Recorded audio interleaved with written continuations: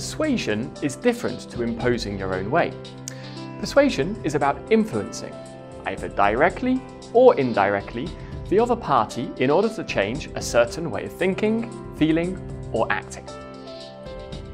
Every day, we persuade others and they persuade us, many times and in many different ways.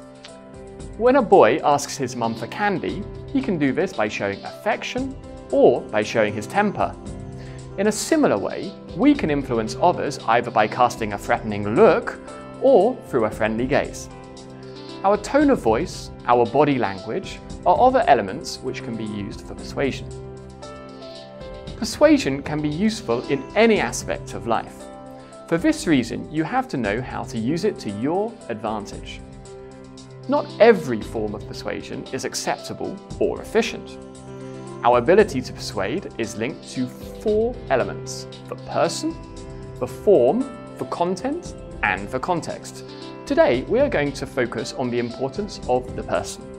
If you want to be more persuasive, make sure that others perceive you to be someone who possesses all of these 4 features. Without them, it will affect your ability to influence others. The more you demonstrate the following 6 characteristics, the more successful you will be in persuading others. Kindness. If you are kind, your message will reach the other person more easily. There is something physical and psychological about this approach, as you have to pay attention both to your appearance and to the way you communicate your message.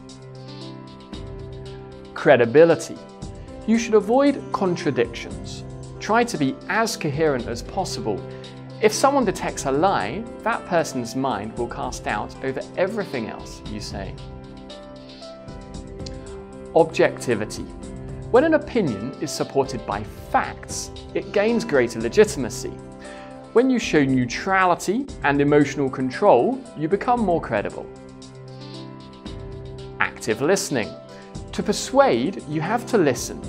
If you do not show a willingness to listen, it doesn't matter whether you're right or you're wrong, since you're not going to persuade anyone.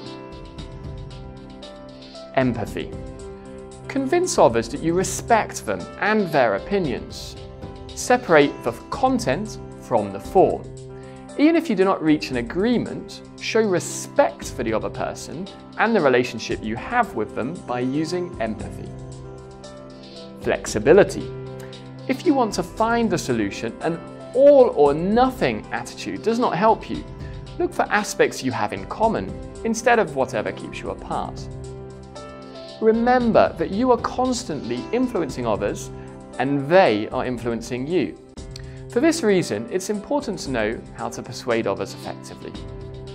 Take care of how others perceive you. Try to be kind, credible, objective, empathetic, and flexible. The more you demonstrate these features, the better your persuasive skills will become.